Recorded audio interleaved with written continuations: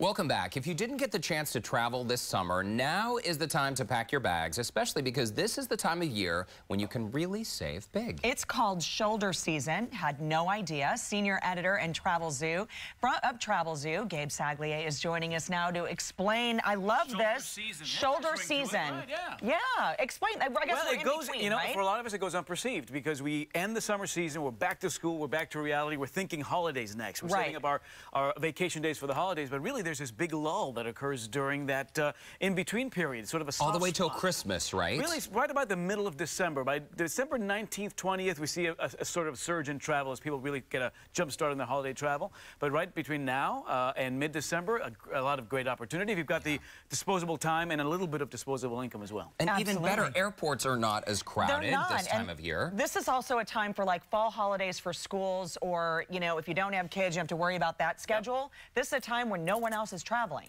And it's wide open as far as bargain opportunity is concerned. You got to pick your right destination, and then it's all about you know, saving in some cases 25–30%, not only on airfare but on resorts on the ground. And as you mentioned, things like getting shows to your tickets to your favorite show, reservations at your favorite restaurant, that much easier to come by because again the demand is a lot less now that we're in shoulder season. You have today, Gabe, some specific examples of deals that will blow your mind because these hotel packages are so cheap. Let's start off with the Westin Fort Lauderdale, the beach resort there. So this is Southern Florida, major shoulder season in effect in Southern Florida because by the time we get to the winter season, all these prices will triple, if not more, there in Southern Florida. This is right there on the Intercoastal Highway, four-star property, some great Mexican dining here. They have a glass bridge that takes you from the hotel over to the those beautiful sandy beaches. The price point there, $119 a night. You get breakfast, and you know how a lot of these resorts have this resort fee now? Yeah, which is ridiculous. It's $41 here, but with this deal, it's waived. So no resort fee. That comes back in the winter season at resorts here.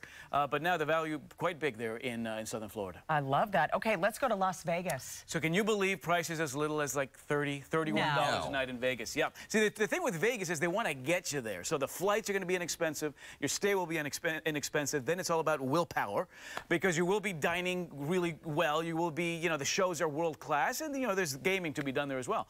But otherwise, the Tropicana, they just are off a $200 million renovation. This is a DoubleTree hotel, so you get your Starwood points.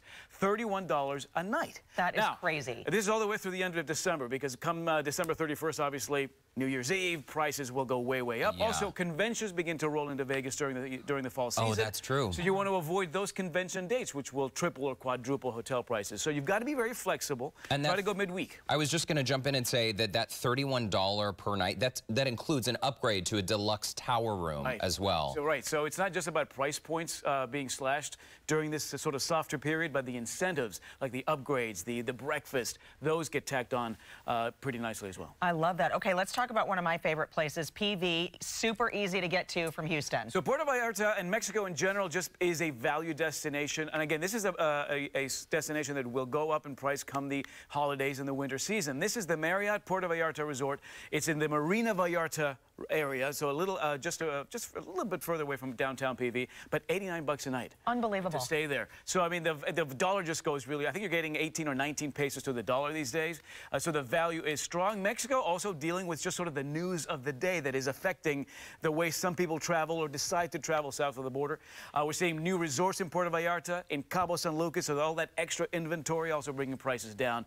Tough to beat though, $89 a night at a 5-star waterfront resort. Yeah, you cannot beat, my mouth is on the ground. And so close too. Yeah. It is such a quick flight. We go to Mexico multiple times in the year. Dominican Republic. So this is great. One of my favorite destinations in the Caribbean.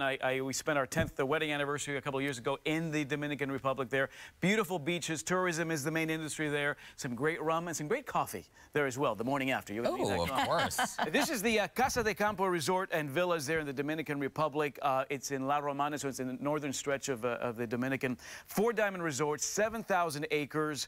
They've got multiple pools. One of the top 100 golf courses in the world on this property. $99 a night. Gorgeous. Makes me want to play golf, and I don't even play golf. Right. Who cares if you don't? Yeah, I don't play golf either. I'll just cruise that golf. Just look at it. It's beautiful. They actually include a couple of rounds of golf for free, actually, with that $99 rate. But again, an example of how the Caribbean, and mind you, last year we dealt with a couple of big blows in the Caribbean because of Mother Nature, and so this has been the year where, with a lot of these incentives and these price points coming way down, they're trying to incentivize us to hop on a flight and check out those beautiful, white sand beaches. Absolutely. We have about 30 seconds left. Let's talk about Costa Rica, because Costa Rica, hot. I picked this because for people who want to do an anniversary trip or a honeymoon getaway, this is fantastic. This is the Andaz Peninsula Papagayo in Guanacaste on the Pacific coast of Costa Rica. A 4-night stay for $795. So they're less than $200 a night. You got multiple infinity pools here. This is just a gorgeous, sprawling resort in one of the more untouched regions of Costa Rica. But again, the dollar now in the shoulder season goes pretty far there in Central America. Oh my goodness. Gabe Saglie, thank you so much. So many options, great information, and if you all would like more information on these travel deals, you can always just visit TravelZoo.com. Gabe, good to see you. Great to see you guys. Thanks So much.